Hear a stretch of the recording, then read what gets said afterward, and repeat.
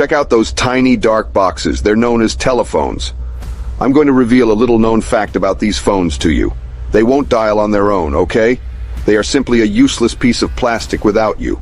Like an M16 that has been loaded but has no qualified Marine to fire it.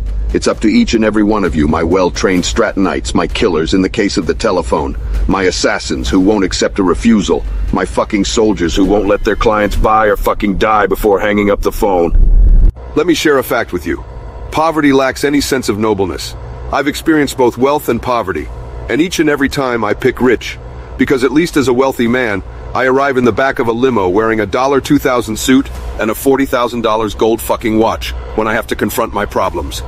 Now, if in this room believes I'm shallow or materialistic, you should absolutely apply for a position at McDonald's since that is where you belong. However, I want you to take a close look at the person sitting next to you before you leave this room full of victors.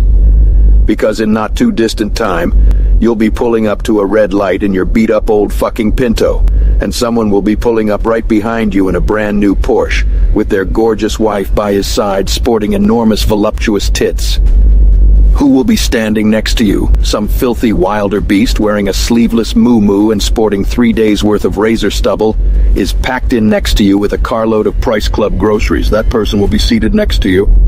As a result, you pay close attention while I speak. Are your credit card payments past due? Good. Pick up the phone and begin to make calls. Your landlord may be preparing to evict you. Good. Pick up the phone and begin to make calls. Are you a fucking loser in your girlfriend's eyes? Good. Pick up the phone and begin to make calls. I want you to solve your difficulties by accumulating wealth. Today, all you need to do is pick up the phone and use the phrases I have taught you. Additionally, I'll make you richer than the most effective CEO in the entire United States of America.